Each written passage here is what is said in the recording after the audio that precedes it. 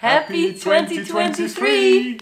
We wish you a year full of adventure, no matter what that means to you and where you are in the world. In this video we are going to take you back to last year, and we want to talk about the future.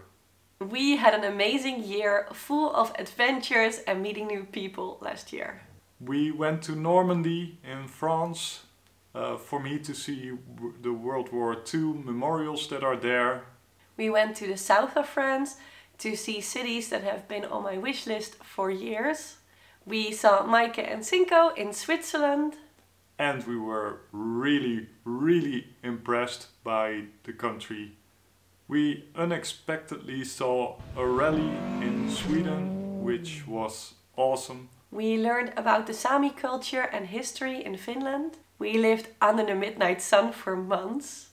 We met some amazing people, like the Russian artist Igor Filipov. And fellow van lifers Jan and Emma. We found that Northern Norway is amazing and even better than all the touristy things that you know from Norway. We did some amazing roads. We saw the fjords, of course we saw the fjords, including the Geiranger fjord. And I celebrated my 40th birthday in Hamburg. And we saw so much more. But if you really want to know, then check out our videos we made from our trip. And if you would like a video where we talk a little bit more about our highlights and why those are our highlights, let us know in the comments below and we would love to make a video about that for you. We ended our year in France at my parents' to celebrate Christmas and New Year's, and we had such a great time. We decorated the house for Christmas. We went to a Christmas decor in a garden center. We went to a Christmas market. And we celebrated with Dutch traditions like gourmetten and eating oliebollen. And also some French traditions like eating oysters. Well, that was just me trying the oysters. 2, 3.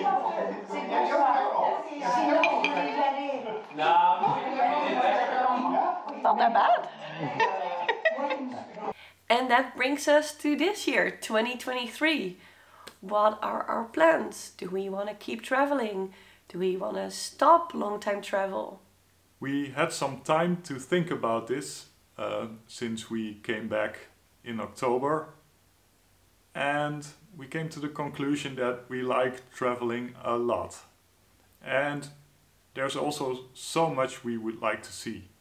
For instance, we would love to see the UK and Scotland. We love Scotland. And I would like to see Ireland. And I would love to see the Balkans. And we would love to return to Scandinavia. So yeah, we are not done traveling yet. But there are some Dutch rules that make it really difficult to travel a long time. So in the Netherlands, you are allowed to stay out of the country for 8 months out of 12 months. So we really have to take that into account. If you don't abide to this, then you might lose quite some securities that the Dutch government has to offer. Some people might be okay with that, but for us, in our situation, we want to stick to this rule. So that means we have to keep track of our travels, count the days, and based on that, we have to make our plans. Martin decided to call this the Dutch Shuffle, and being the nerdy IT guy that Martin is, he made us a little program that knows exactly how much travel days we've had over the last 365 days and when we can travel again. Our plans right now are to start traveling again in the beginning of April. At this moment we don't know where we will be heading yet.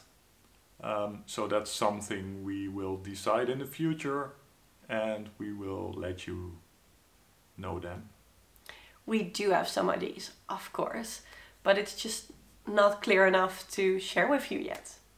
To be able to travel, there are some things we need to take care of, and so we will use the next few months to work on that. For example, there are some things we want to change in the camper, like adding solar panels. And we need to find ways to make money online. For Martin that means finding out what he would like to do, and for me that means diversifying my income streams and changing my business model a bit. There is so much we can do, like build websites, create content for creators, help creators or creative people with their marketing and business.